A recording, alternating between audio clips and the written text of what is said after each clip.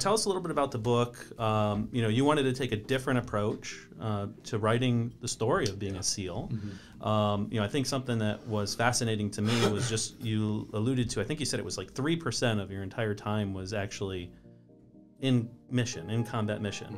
And then the 97% people don't talk about, right? And I think that's what you wanted to accomplish with the book.